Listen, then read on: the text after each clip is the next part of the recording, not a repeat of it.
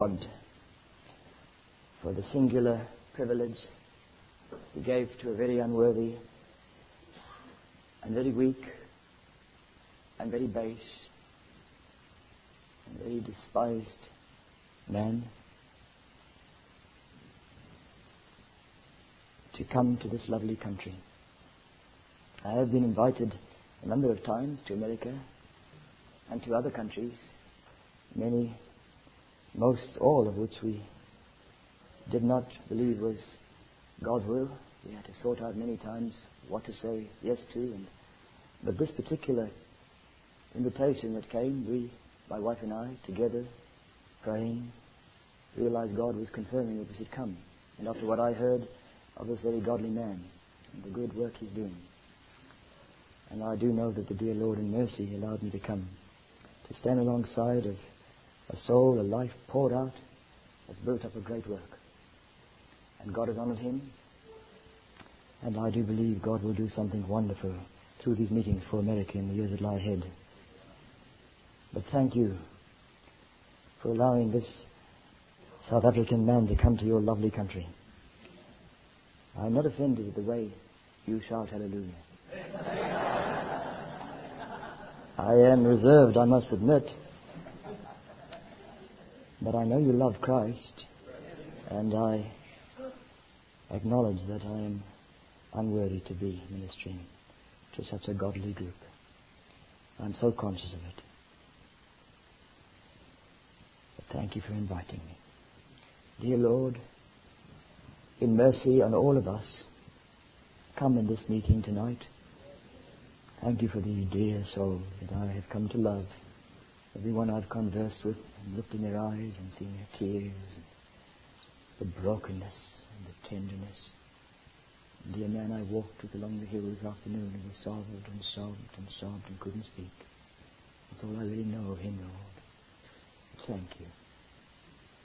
Thank you for the people who would break before their God and seek their God in desperation in this wicked world, to be holy, to be revived.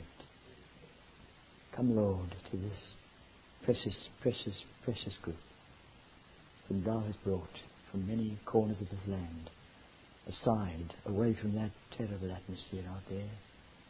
It's unbelievable.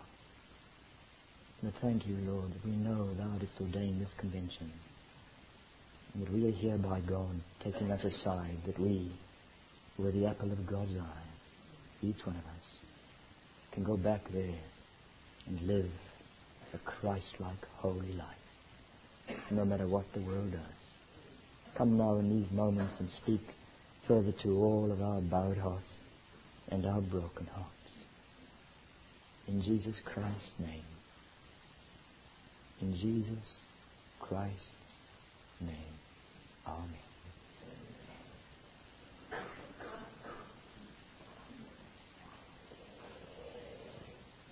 You need not look up these verses. You know them off by heart. Galatians 6:14. But God forbid that I should glory save in the cross of our Lord Jesus Christ, by whom the world is crucified unto me. God forbid that I should glory save in the cross of our Lord Jesus Christ, by whom the world is crucified unto me, and I unto the world. 1 John 2 verse 15, love not the world, neither the things that are in the world. If any man love the world, the love of the Father is not in him. For all that is in the world, the lust of the flesh, the lust of the eyes, and the pride of life is not of the Father, but is of the world. And the world passeth away, and the lust thereof. But whoso doeth the will of God abideth forever. Love not the world, neither the things that are in the world. If any man love the world, the love of the Father is not in him. James 4 verse 4. Know ye not that the friendship of the world is enmity with God? Whosoever therefore will be a friend of the world is the enemy of God.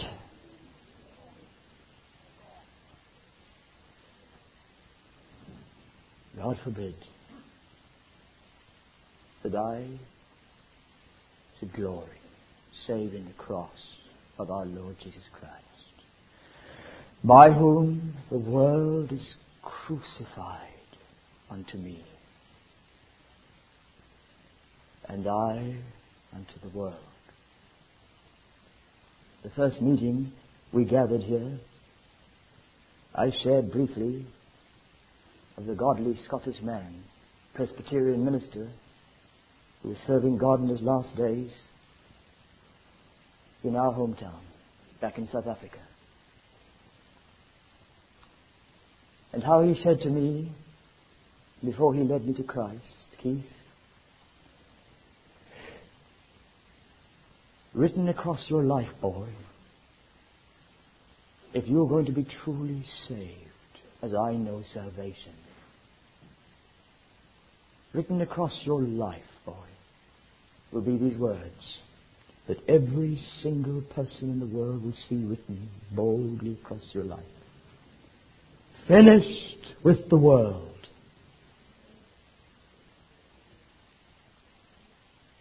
By the way you dress, by the way you speak, by the company you keep, by the places you go and frequent. And Keith, if those words are not written across you,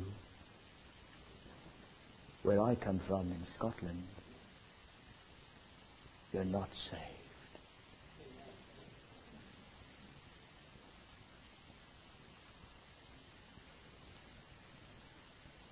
There's no such a thing as a worldly Christian. If you're worldly, you're not a Christian.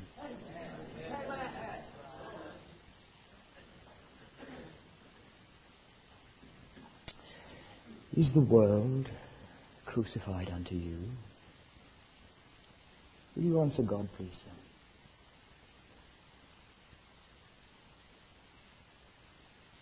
God's all that matters here. Will you, everyone, just answer God now? God alone in your hearts.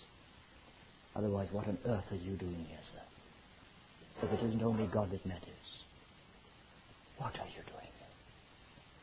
Will you answer God, please, sincerely? Is the world crucified unto you? Are you crucified unto the world? Or is the world still in your heart? Is the world still in your heart? A man by the name of Ben Pina, one of the godliest men I ever knew, Afrikaans-speaking missionary back in South Africa, headed one of the great missions of our country for many, many years, the leader. Great influence in South Africa. He told me how when he was a young missionary, driving across South Africa in the heat of the Karoo, which is the most extremely hot place of our country, extreme heat, he was driving with his little children. His children were small those days. Children in the back, his wife beside him, they driving in his old car. No air conditioning those days.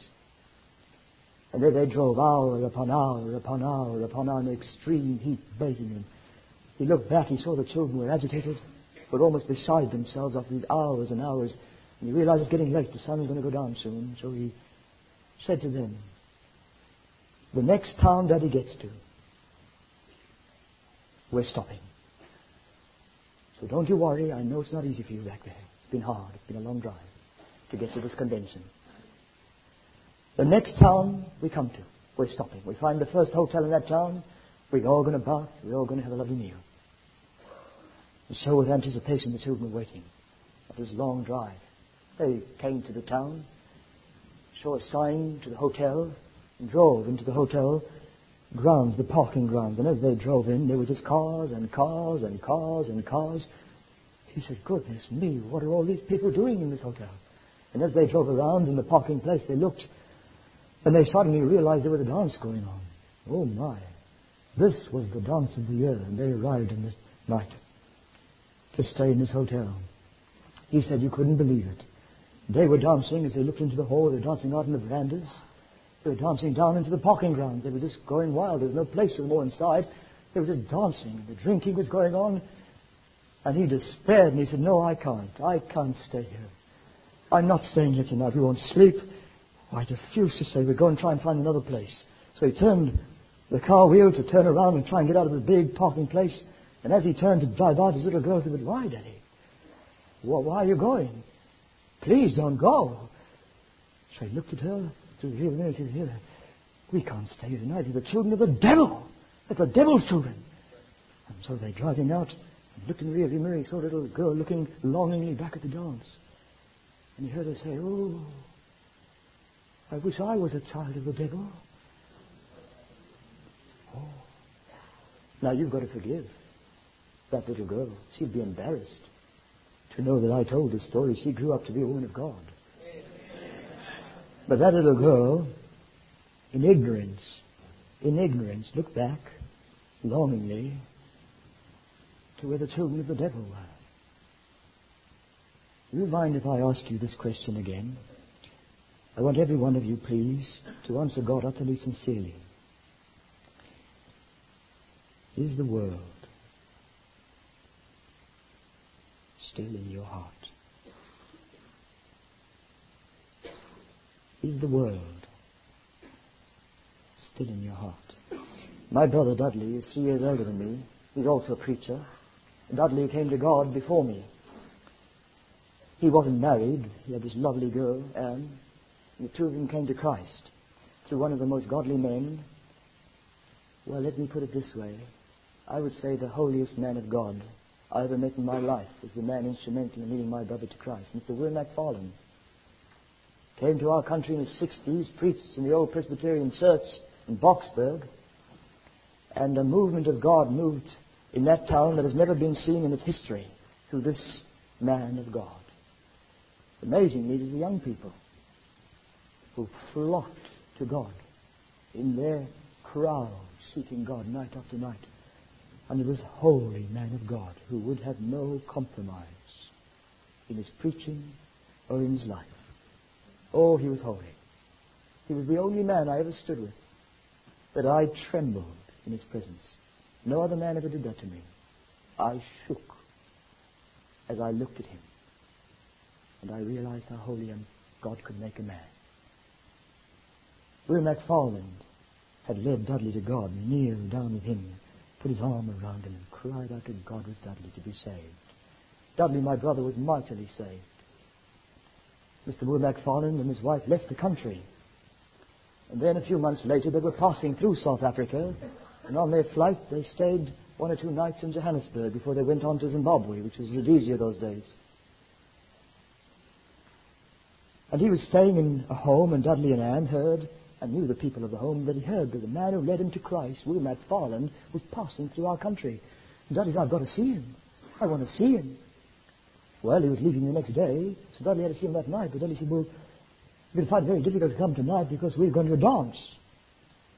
We've booked for this dance long ago, months and months ago. There's something arranged long ago, we can't get out of it. So this was the only time you can see him, Dudley, is tonight. If you want to see him, I've got to see him. So they went to Will McFarland on the way to the dance. Now, if you knew Will McFarland, you would know that is the most outrageous thing that's ever been thought of, going on the way to the dance to Will McFarland. Well, Dudley and Anne arrived, and they explained to him why they couldn't wait, but they just wanted to see him and wanted to pray for them.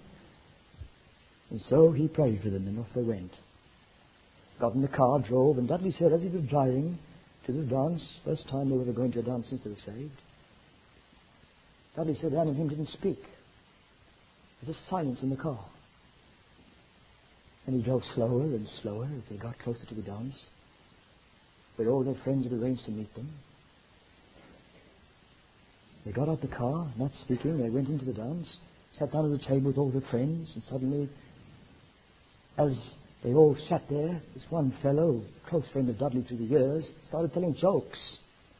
And Dudley said, stop, please. Please just stop right there. He said, why? Why? Before Dudley could answer, another fellow came and said to Anne, I want to dance with you. Come. And Dudley said, stop. I know you. Sorry. You're not dancing with Anne. I said, why? What's wrong with you? Suddenly a man comes with a drink. Dudley sitting there. No, we don't drink. We don't drink anymore. Sorry. I'm so sorry we don't drink. Why? We're Christians now. We've become Christians. And I don't know why I came here tonight. I didn't know until now that I shouldn't have come. Please forgive us. For we can never come here again. Can never touch drink again. Never listen to a dirty joke again. And I'll never let you dance with them again. We got out, got in the car, drove back to Will McFarlane. And they opened the door. Mr. McFarlane said, oh, Dudley, we knew you'd come back. When you left, we all got on our knees. And we all cried, God, show him. We knew you'd come back. And Dudley said, but, sir, I never ever heard from one person in my life that it's wrong to dance. I never heard from one person in my life that it's wrong to go to the dance floor. I never heard from a minister. No Christian ever told me that. Why didn't you tell me? Why didn't you tell me not to go? Mr. McFarlane said, oh, Dudley, I didn't want to tell you because I wanted God to tell you. You see, if I told you, then you would stop going to the dance because of me, but I'm not always with you. But I wanted God to tell you who was always with you.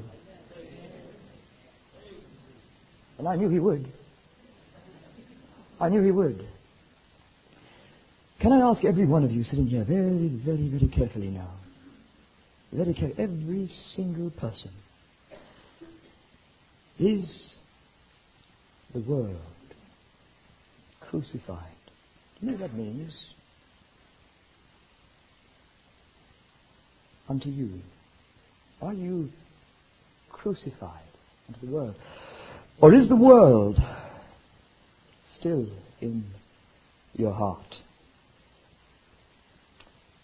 Is the world still in your heart? Will you please answer God, sir? Will you answer God now? Please. Before we go any further. He's waiting for your voice.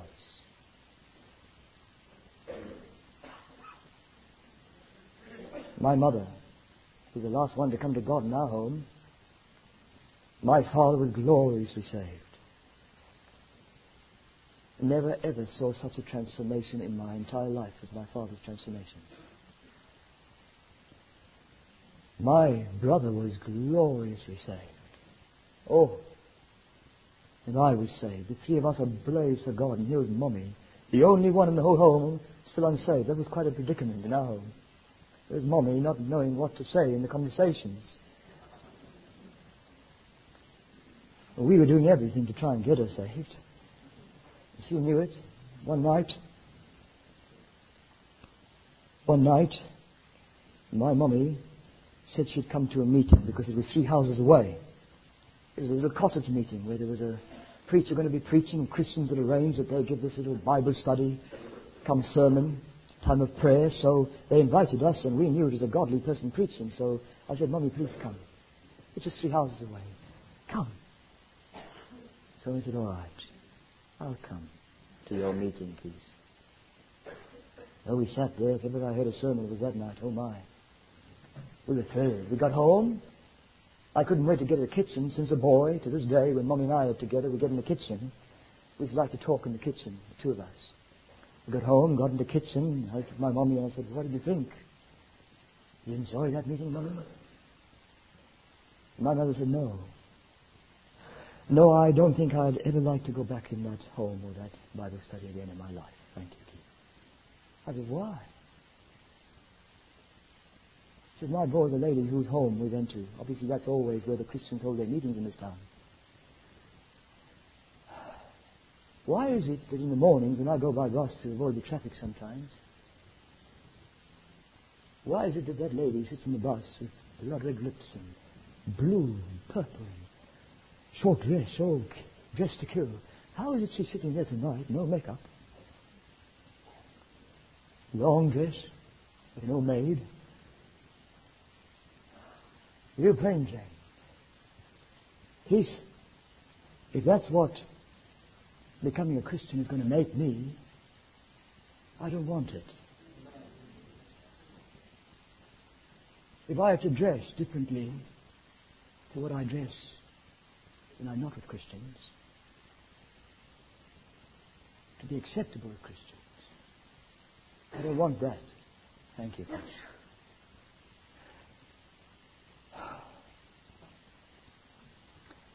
Tell me, just by the way you dress, no woman here, but just by the way you dress, when you're not with Christians, is there something?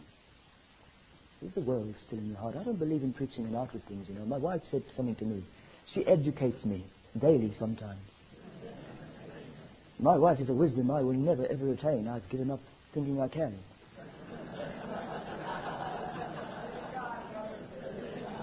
My wife said to me concerning the outward things, she said, Keith, it's best you don't talk about these things, you just live it. And she said, you'll find everybody sees, every woman in the whole room will see if you dress differently, and it'll speak to their hearts. You must look beautiful. You mustn't look as separated as you can that you're ugly. You know, I saw something after that. I don't know how many homes I've been into where my wife sat, not a word, and the people phoned me later or contacted me later and said, you have cost me a fortune, Mr. Daniel, bringing your wife in my home. When she walked out, my children went and burned all their clothes. Not a word. I believe my wife's right. So you've got to forgive me tonight saying this, but I wonder if the time hasn't come in the church. If you would forgive a poor preacher like me if I dared to ask you, by the way you dress when you're not with Christians, is the world still in your heart? Are you crucified unto the world? Is the world crucified unto you? Or is the world still in your heart? I'm going to preach some things that you don't dare preach on these days, you know. And you've got to forgive me, but God taught me something a while back when I trembled. And I said, Lord, the doors are going to close if I preach this. Please don't ask me to preach in this particular church this message.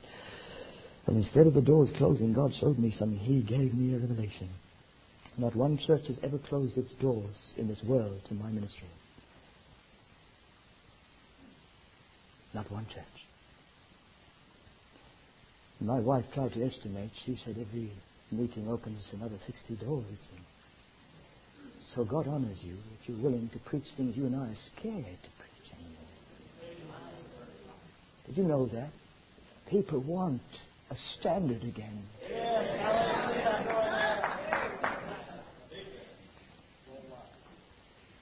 And the devil tells us we win the world by being like the world. And that's why we've lost the world. Is the world still in your heart? Oh my. I was in a town where God moved in a peculiar way. I could tell you things of that town. Oh my. Some of the towns we went to, every single person in the entire town came to the meetings. There wasn't a soul that didn't come. The whole town turned to God. I wish I could say that at every town. But God can come. I found the answer is prayer. Desperate prayer. Where there's no desperation for God to come, nothing happens. But I've never been to the town where there are people desperate with God, but the town doesn't turn to God. Many times, a number of times, the entire town. God can come. He will come to your country when you get desperate. I was in this particular town. God was doing a very precious thing. We were all down before God on our faces for what He was doing. I said one night something I don't normally say. I mentioned about the television. Now, I didn't say to the people, get the television out your home. I just said, listen, Can I ask you sincerely, every one of you, no matter who you are, even if you're a preacher in this holiness church, I don't want any one of you to be bypassed. Do you give God the time you should for that box in your house? Has that kept you from the time you should and God would have expected you to spend with the Word of God that would have made you holy? Do you put it off when no one's watching? Or are you not strong enough? And therefore, because of that box, you are totally backslidden. No other reason. That box in the home is the cause of because you're not strong enough. You're watching thing only the devil's children could enjoy. So you're standing there with the enemies of God, what they enjoy.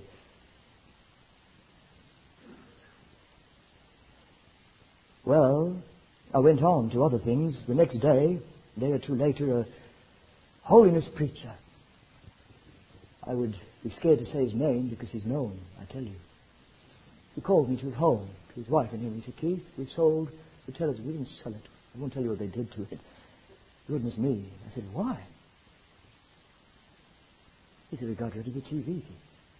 I said, I didn't preach that. I didn't tell you or mean for you to go now do that. What I meant for you was to search your heart and say, are you strong enough to put it off? Are you compromising in time and losing all the time you should be gaining with the Word of God and you're losing it all? Was it strong enough? He said, well, we're not strong enough. He said, maybe you are, Keith, but I'm not, and I'm never going to be. And so my wife and I came home last night, we looked at each other and we confessed. We are totally backslidden. Not a little bit. There's nothing left because of that box. We had to make a choice. To be honest. Maybe many preachers will never ever be honest. And they'll stay backslidden, they'll stay preaching, and they know they've lost everything that's real because of that box. I want to get back to God. And you may be strong enough, Keith, but I'm not. We sat, we listened at first.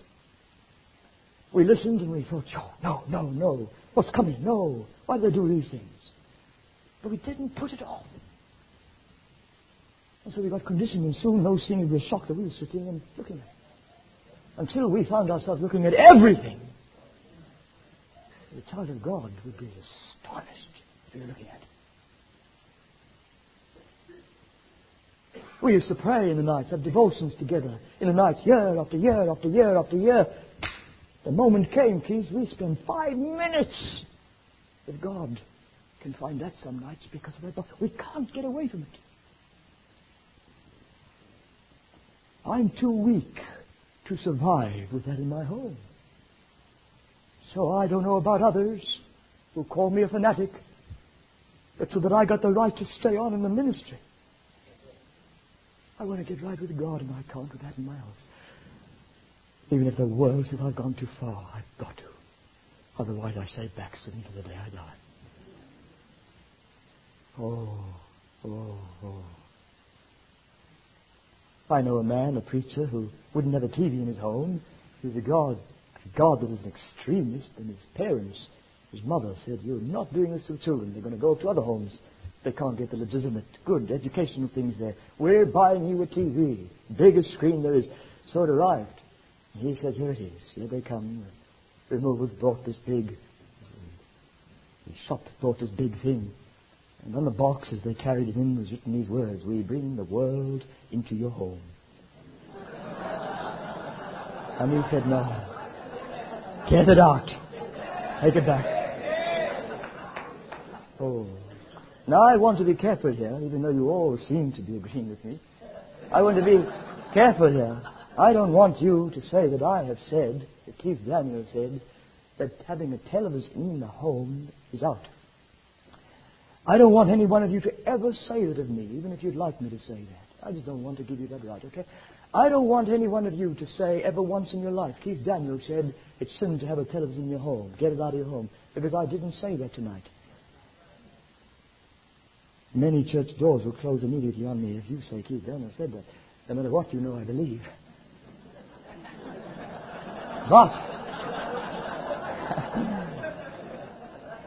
But I'd like to say this.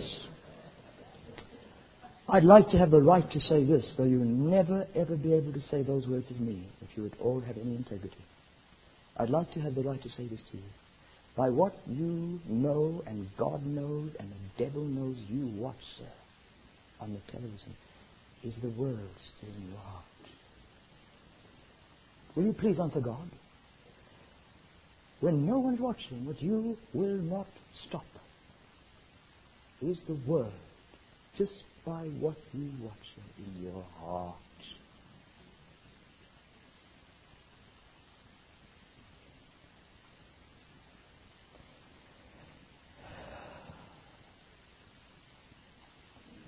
Are you crucified unto the world? Is the world crucified unto you, or is the world still in your heart?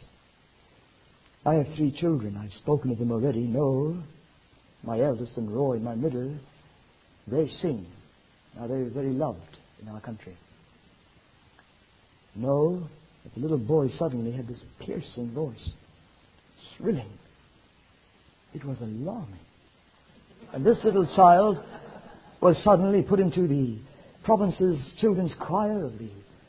And there he was very musical in the symphony choir with his violin, the symphony orchestra, very musical, loves the piano, loves music, Noel does. And suddenly Roy got to the age of 11, and suddenly he got strength in his voice, and this thrill just came through the house, and suddenly they were singing together, and when I was singing the old hymns of the faith, these two went over and started blending harmony, and I realized there was something precious here, so I said, boys, you want to sing in the meeting? Could we, Daddy? They were small, by the way. Okay, so we prayed and they sang, and I noticed something. The people were stunned, and there was just tears coming down their faces. And these boys saw it. Oh, they sensed it. So suddenly, without my knowing what to do, because I didn't know this was going to happen, the door was just open. The boys were preaching singing at the convention, singing in the churches, singing when I was going to preach, singing there where they were practicing. They had something to give. Practicing away all the time. The beauty of these 2 boys harmonizing. One day I watched them in the house as they were practicing, and something came in my heart of a terrible, terrible fear. And I said, boys, will you please forgive me for what I'm going to say, but I have to say this to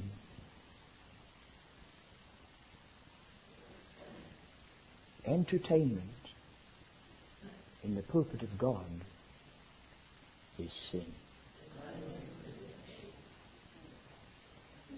There is no place in the church for entertainment. You go to the stage. You go to the theater if you want the applause of men. Get out of the pulpit. Boys, if you go into the pulpit ever again in your life without getting on your knees and seeking God by the blood of Christ to give you the right to stand in front of the church of Jesus Christ and minister, by the blood to be anointed and filled with the Holy Spirit and anointed and guided by God to what He would have you and allow you to bring into the pulpit of God that would not be entertaining but would meet a heart and draw a heart and not draw people to you but to God.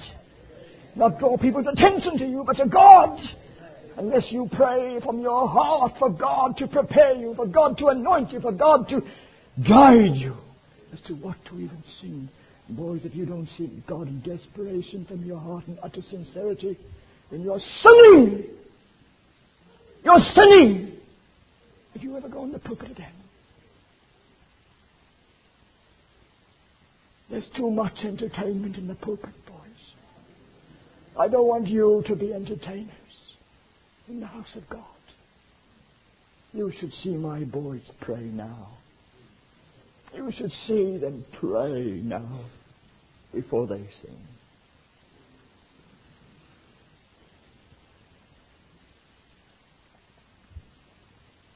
I was in a country, I won't tell you what country, where this particular town, God just came. Every single church combined in the end. Cancelled all their meetings. It was just this united coming and seeking God.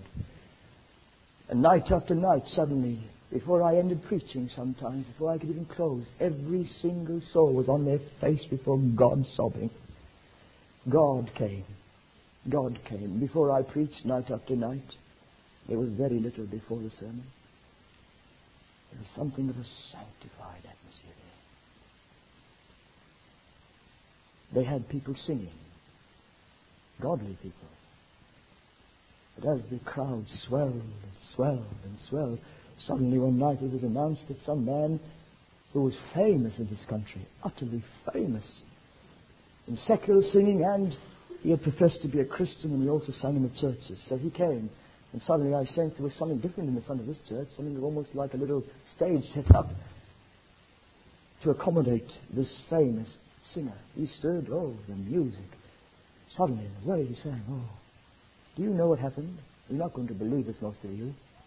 What has happened? The whole hall stood and cried, "Stop!" Never saw that before. We're sick of entertainment!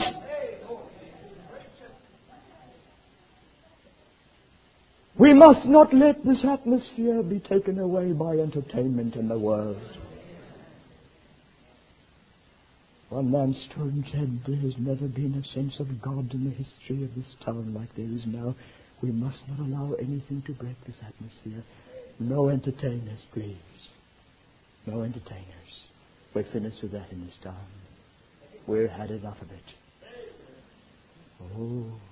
The ministers all gathered afterwards, though every single minister in the town gathered, weeping. What are we to do? You know what they decided? No more singing. Unless every minister listens to the whole song and approves it, and the person is about to sing. Otherwise, not again for the next few nights. I was stunned. I trembled. You know when revival comes, you won't allow them in the pulpit. Don't say you had revival meetings, sir. Just look at the entertainer you enjoyed before. That wasn't revival. When God comes, there's no entertainment in the pulpit. Duncan Campbell, in the Hebrides revival, Duncan Campbell said, there's no such a thing as entertainment in the pulpit of God. You stand there as a sinner, sinning, if you dare to stand in the pulpit, and you are there as an entertainer, and you know it. You're there to get the applause of man. You're sinning. I was in a town where a very, very famous preacher, a very, very famous singer, terribly sorry, very famous singer, was in the meeting. And after I preached about what happened in this particular town, where all the people screamed, "Stop!" I preached and told what I told my two boys, and now they started to pray, and there was no place for entertainment in the pulpit. And this fellow, this famous singer, he's a Christian, turned to Christianity, makes records and discs all over. He is so well known, television, he's known, let me tell you. Well, afterwards, they introduced me to him, and suddenly everybody realized I was the only one in the church that didn't know him. They said, "Don't you know who he is?" I said, "Well, I don't know. I really don't know, because I don't listen to these things. I don't know what's going on. I'm terribly sorry that I don't know who you are." He wasn't hurt, you know. He just looked at me with respect, funny enough. And this dear man said, "Mr. Daniel, I want to tell you that God brought me here tonight. I want to tell you that I'm singing in the pulpits of the great conventions across this country since I've been saved. I have been singing. I've been the one called out there. I'm in all the churches, the biggest churches. I sing. But as I listen to you tonight, I realize all I'm doing is entertaining. I just changed platforms into the church. All I'm doing is wanting the applause of men. That's all I'm doing in the pulpit, and sir, I'm so scared. I sat there trembling as I heard you. I want you to pray for me, but I'll pray the prayer you told your boys to pray before they dare stand in the pulpit again. It's something about me, sir. In what I choose by God's guidance, what to sing and the way I sing, it will not bring the applause of men, but men broken before God.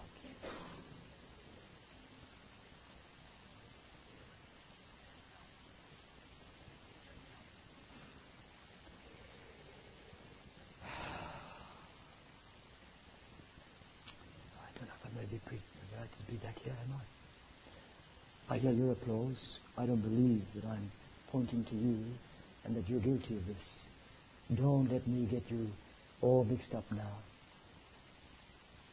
There's such a thing as absolute spontaneous joy and thrill and an amen from your heart and even from your hands that is not sin. We know that. Don't get me wrong. Please don't. But if you're guilty, don't doubt it, sir. You need to hear it.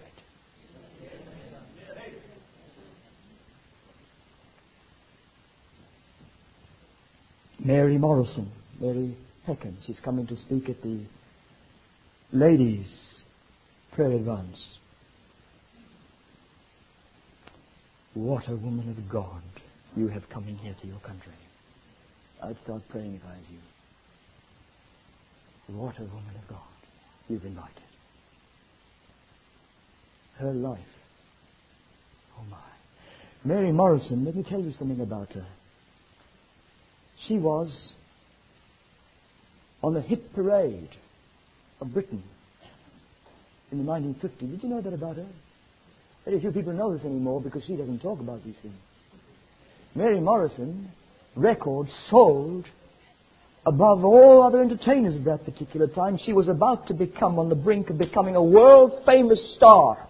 It was a matter of months. Some say even weeks. She would have just had to go that little bit further. She was the star stepping on to the fame of the world. Everyone knew it. To this day, one of her records is still a signature tune on the BBC. They couldn't change that song. Mary Morrison, by her parents and family to come back,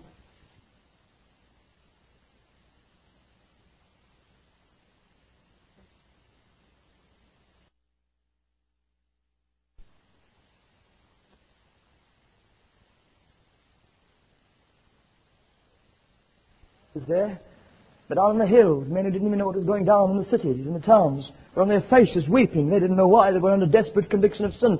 The whole land turned to God. And God came and revived. That's revival, sir. Not our organizing, not our great preaching. God. God out of the building where there's no sermon, where no one knows what's conviction of sin. Do you know that is revival? We pray for nothing less, because anything less is not revival. It's just a stirring up and an emotional time and perhaps blessing to a certain extent. But until God comes, you haven't tasted revival. And when God comes, nothing can stop it. Nothing can stop it. She walked back into this. Her whole family saved. Every friend she has in the whole world saved, born again. The crowds running down the streets right through the night. Right through the night. 5 a.m. She's still trying to keep up with the unsaved. Right through the night to the next meeting, to the next town. Thousands marching over the hills to the next town. And all the Christians singing the praises of God. Oh, revival. Give us revival. Mary Morrison, Rise Brackets, mightily saved through one sentence that Duncan Campbell preached the first time she heard him. Mary, the Master calleth thee. Oh my. She was gloriously saved. Gloriously saved. But now she had to leave the revival because of commitments with the recording agency and commitments to sing. She went back. She said, I can't sing these songs anymore. I'm only going to sing for Jesus now. You see, when I stood up and sang one night in a revival, and if you sing in revival, you don't sing unless you mean it. You keep quiet. Because there's such a fear of God. You don't say a word that isn't to the heart of God from your heart. When I stood and sang that one night, take my voice and let me sing always, only for my King. I meant it. I meant it. I will never sing again for anyone else but my King. Oh, the shock. the threats, because of the contracts. I don't care what you do to me. I don't care what you do to me. Do it. I will never sing for the world again. She never did to this day, you know. She only sang for Jesus. She sang in prime ministers' homes, in presidents' homes. Did you know that about Mary Morrison?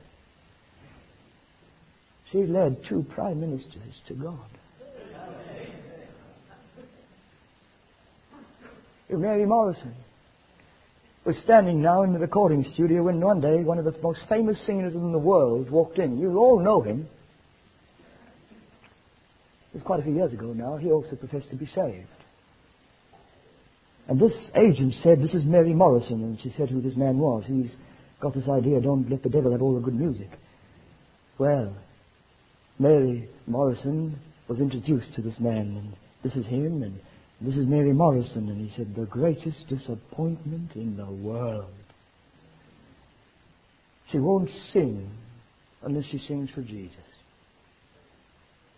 She's gone so overboard, so fanatical, that you can only sing for God now. She won't sing for the world." So this man stood there who also sings for Jesus, but also sings for the world.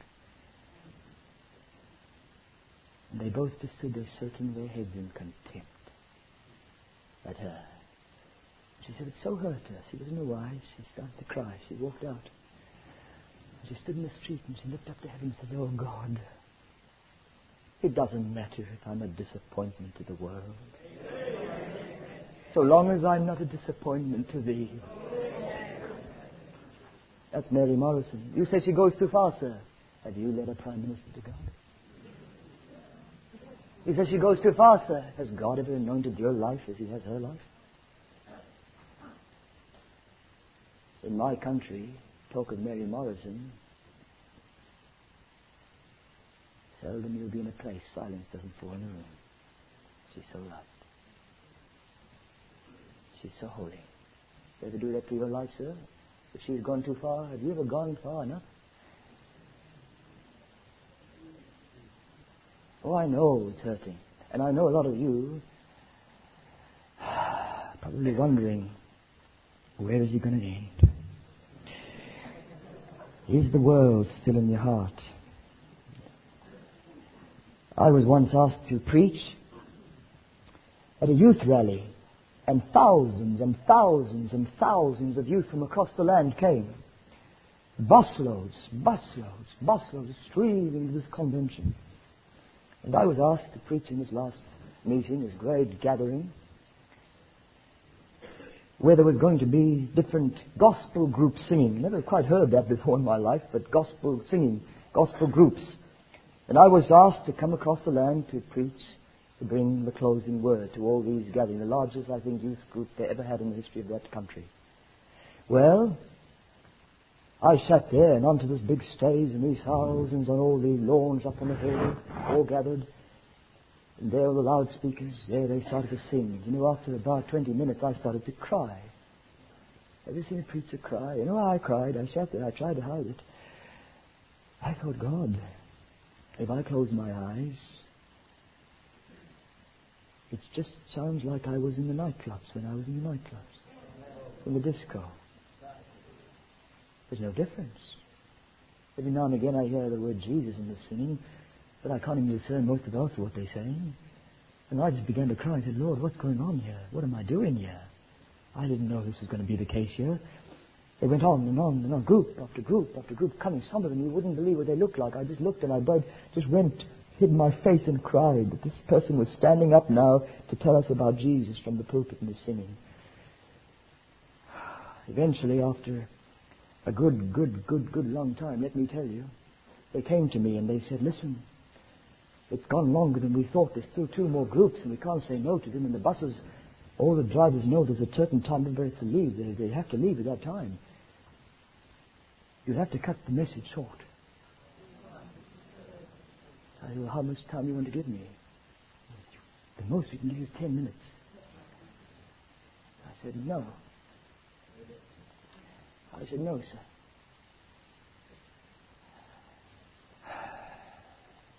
I have listened for 2 hours to this trash. And not one person in this whole gathering could have been possibly saved through one thing that happened here tonight. Look me in the eyes and tell me they could have. Their blood is on your hands. You stand there and tell me after all this rubbish that there's still time for the last two that you don't want to miss, but no time for the Word of God. Sir, I've known you for a while. When did you backslide? So much that you can look at me and say, this is the way you want to win the world. But you bury the Word of God. You must be backsliding. What's happened to you, sir? I will not preach for 10 minutes, even if the buses drive off. I'm going to preach the time you gave me. They all stood there, sorry. I'll take all the time you need, don't worry. So I stood and I preached. I wept through that sermon. I sobbed at certain times. But if you saw what God did that night, that those young people would have never seen in their lives had we buried the Word of God for entertainment. I want to ask you from my heart, every one of you, when it comes to methods of how to reach the youth, to win the world, do you want to be like the world to win the world? Is that really how you think you are going to win them, sir? When is someone going to stand up and tell you again, you're wrong? When are you going to allow a preacher, sir? When will you allow a preacher to stand up and tell you, we're wrong? We've missed the mark. You're wrong. You'll never win the world by being like the world. You'll never win the world by entertaining like the world. And I learned something. It took a while to learn, but I learned something. There's not a youth alive that doesn't know the difference deep in his heart. When the first time in his life he hears someone singing who's filled with God the Holy Ghost and is not entertaining, there's not a youth that doesn't know this is from God and not all that. Don't even think you are confusing them. You're losing them because they don't know. But when the moment comes, when they hear someone, they'll know you failed them. This is what they should have heard. In their hearts, they'll know it. Not one youth in this earth that won't realize it the day God puts in front of them someone who's not an entertainer in the pulpit of God.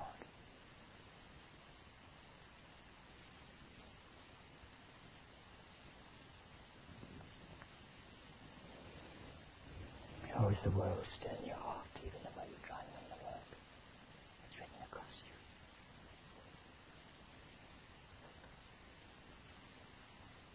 you. I'm going to speak now about Billy Graham. Be careful now. Billy Graham, and I'm talking about many, many years ago now when God took him to London. No matter what you say about him, accept this please from God tonight. I know what people are saying everywhere. When Billy Graham was young and God moved in London in 1953, it was an amazing movement of God. People were singing in the streets in their thousands, believe it or not. Thousands. London never ever knew that in its history. So many had turned to Christ in the great Billy Graham crusade of 53. Next time he came, he was known now. He was known. That made the world know there was a Billy Graham. What happened in London? Next time he came, within days, he was in Buckingham Palace with a young Queen of England and a young Prince Philip. And Billy Graham was talking to the Queen and began to sense certain things about her, and he said, Your Majesty, have you ever given your life to Jesus Christ to save you?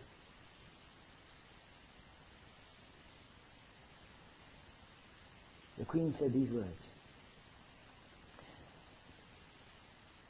When I was 14 years of age, Queen Mary, my grandmother, who was a born-again Christian, asked me the same question. And I knelt with her at that age and asked Christ to come in my heart.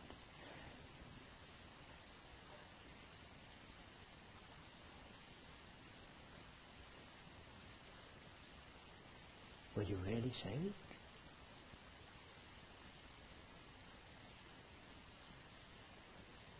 Do you read the Bible since then?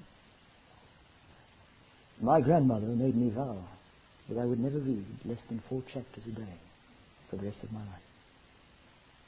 And you read 4 chapters every day of your life, Your Majesty? Yes. This morning, I read 4 chapters of the Bible. It's not easy. It's not easy.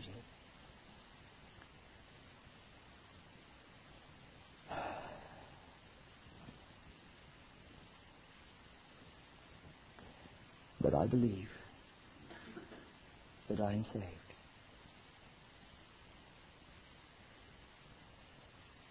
Suddenly Prince Philip stood up and said, is it wrong? Is it sin? Is it wrong for me to play sport on a Sunday? And he likes his polo, horse polo. And he looked over and said, certain people think I'm wrong. And Billy Graham said, no. It's not sin. It's not wrong for you to play sport on a Sunday. It's not wrong for any unsaved person to play sport on Sunday. Even if you don't play sport on Sunday, you're still going to go to hell. Unless you're saved.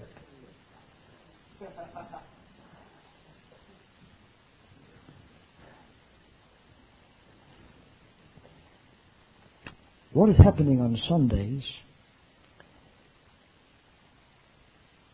you can feel the pulse of the church. How desperately far we are from reality and the Bible. You may say he's a legalistic fellow, isn't he? Let me tell you something. Now this is going to shock you. Charles Finney, D.L. Moody, John Wesley, Duncan Campbell, name them, every man yet God ever used in the world's greatest revivals. George Whitefield, every single one. Read Charles Finney's sermons, lectures on revival. You'll be stunned what he says. All of them said the same thing. The first thing that they noticed after God came to a land, God came to a town, God came in revival, was the Christians. Sunday was a holy day. Now, you praying for revival, that's what's going to happen. If God answers your prayers in your life, it's going to be a holy day. No desecration. You won't look upon people like me as lowish or legalistic or too extreme, too far. Can't enjoy life. God made the day for us. It was made for us, not for anything else. Well, well, then the Holy Spirit convicted nation upon nation upon nation through every major revival the world has ever known in its history on this one issue. God convicted them wrongly, according to you.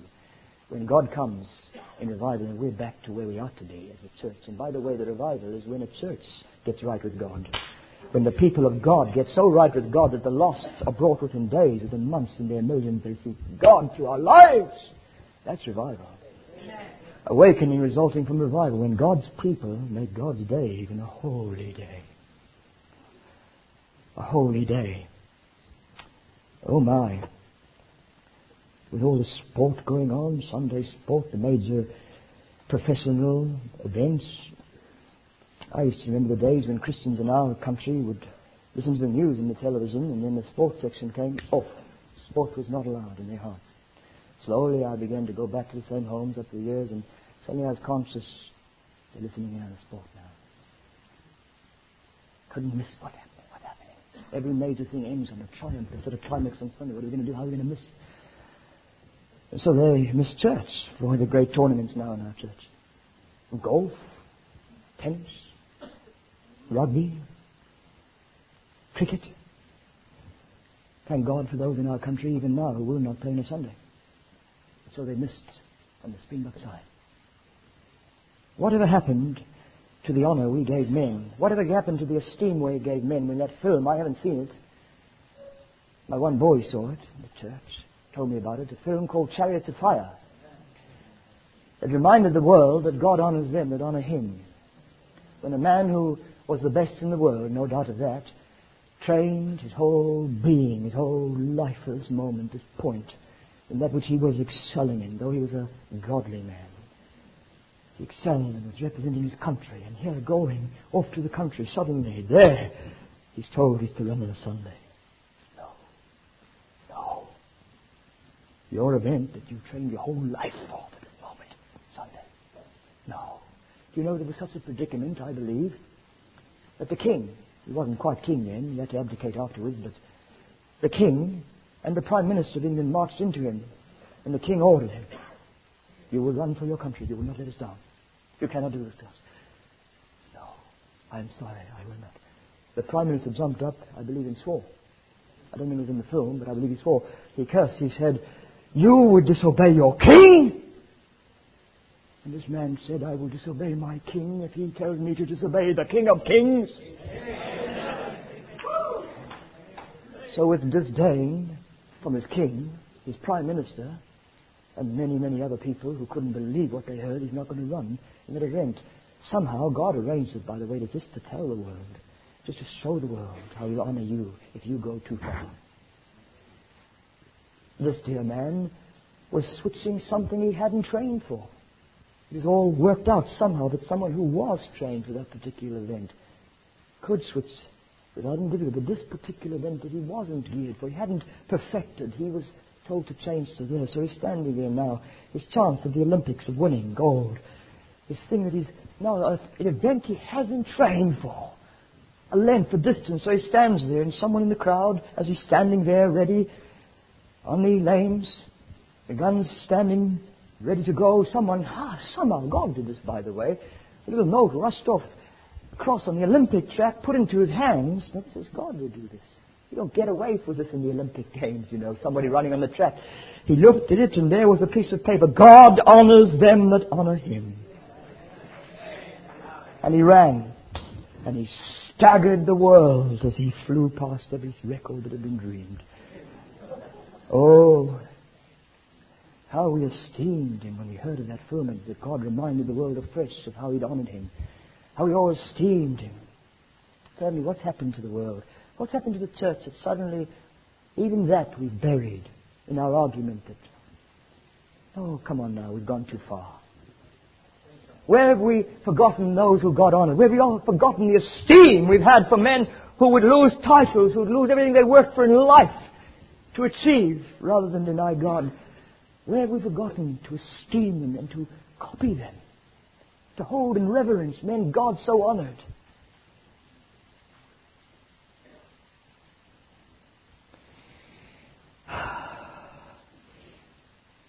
Oh, the Sabbath has been so desecrated by God's people.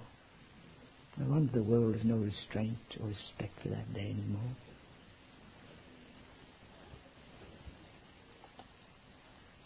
What the world does on God's day,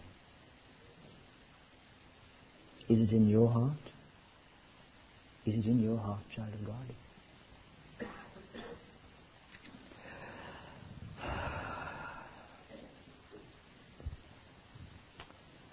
Are you crucified unto the world? Is the world crucified unto you? Is all you glory in, sir, the cross? By whom? The cross of Jesus Christ, by whom the world is crucified unto me, and I to the world. Has not the time come for us, as Romans 12 says, to lay ourselves as a living sacrifice? Be not conformed to the world. Be transformed by the renewing of your minds. Tell me, does God need to do that to you desperately tonight? You need to get back. You need to get back in this world that, God, when I look at the world and the compromise in the church, when I look, Lord, at what's going on, no one seems to want to hold a standard anymore. You're legalistic, you've gone too far. You're just lowish. But God, when I look at how far we've gone, God, I just need some stopping place, that I don't go any further with it, no matter what the church is doing.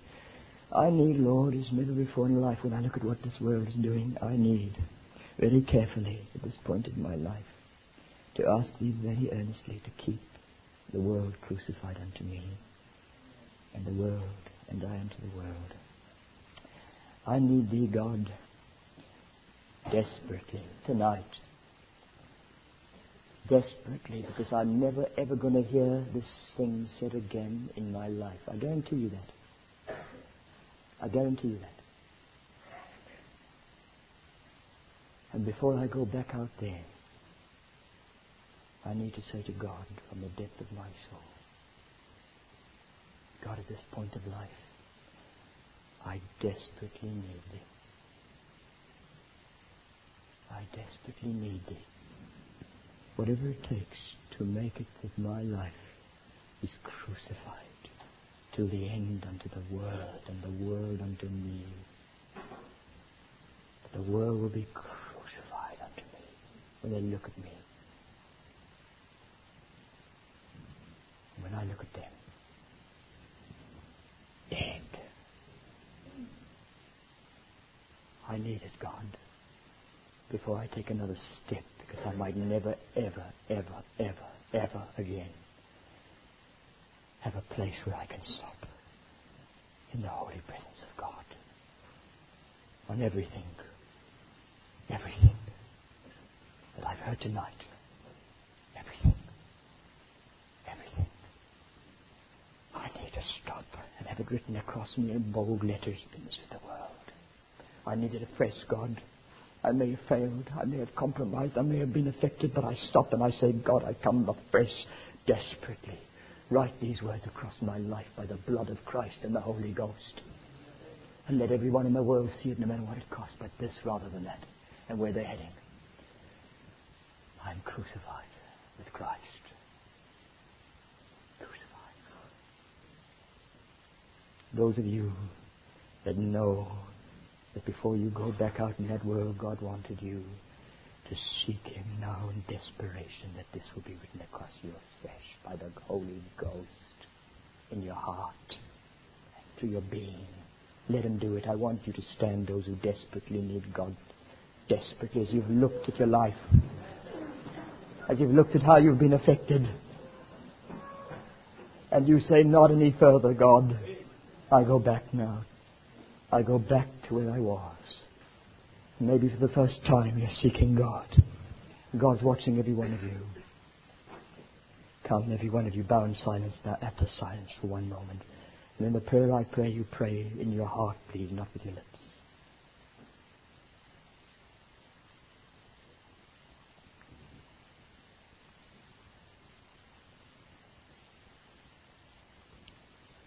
Father, I prayed for revival. Maybe I'm the one who would be the fastest to hate it when it comes. For the demands on every level it will make where I've compromised. God, please. Things have gone so far out there, and I have been affected, Lord. I want Thy forgiveness. Tonight I want to sober up and stay sober, no matter how drunk the world gets, no matter how drunk the church gets, allowing the world to come in by becoming like the world. God, I don't want to become like the world. Not on any issue, not on anything. I don't want the world to be in my heart, God. Please, I want to be crucified unto the world, and the world crucified unto me. I don't want the world in my heart.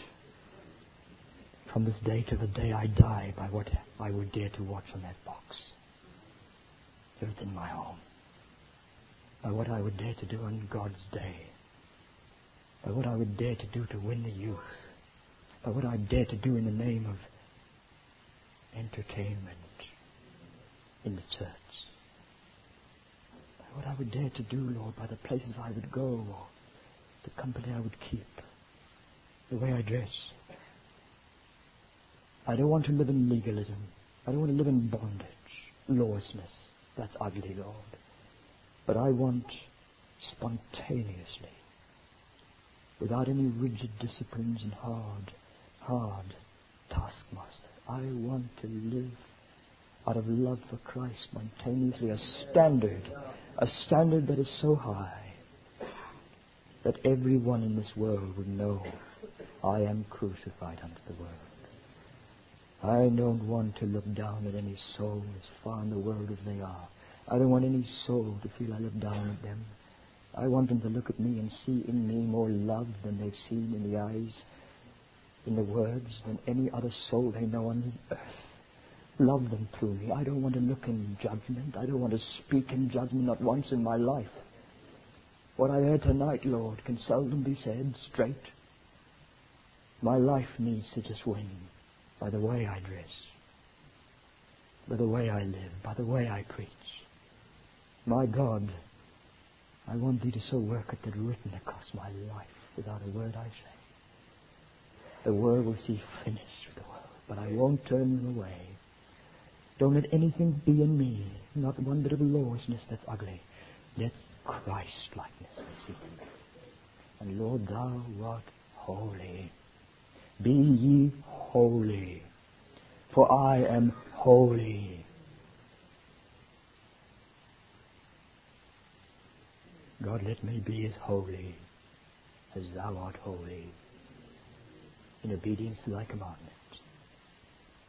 I could never be as beautiful ultimately as Christ.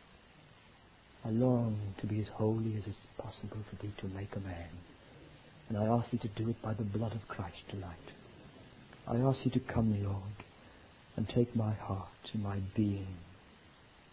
God, they were filled with the Spirit, their hearts been cleansed by faith. By faith in the blood, cleanse my heart and fill me now. Take control of every faculty of my being, for I lay my life as a living sacrifice, and I do not want to be conformed to the world anymore. I want to be transformed this moment by the renewing of my mind. And I renew it. I allow Thee by the Holy Ghost through this message tonight, through these illustrations, through these people that I've heard of one after the other, right down to that man that wouldn't do sport on Sunday. Though his king looked at him in disdain.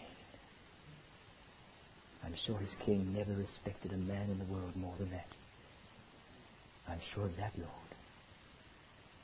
Even at that moment he might have looked in disdain. God, help us. Help us. Help us.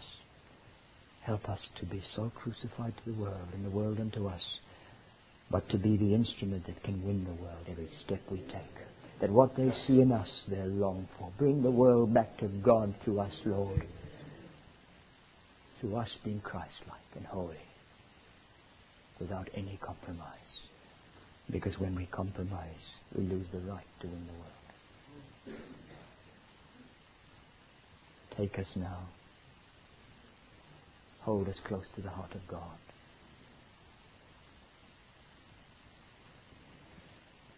Every step we take till the day we die, don't ever let us compromise with the world again.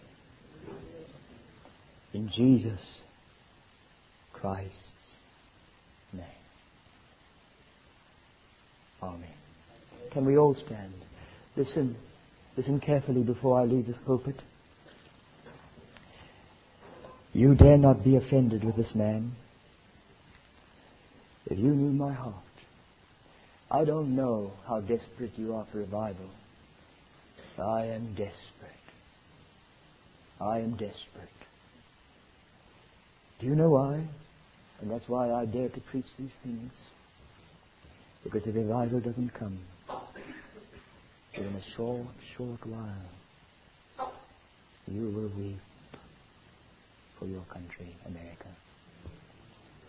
Don't forget these words now. Get desperate. Within a very short time, there's not one man in this building that will not weep for America when you see what comes. God, make us desperate for revival. Because when we get desperate, God will rend the heavens and heal a land. God will give you another Finney, another Moody,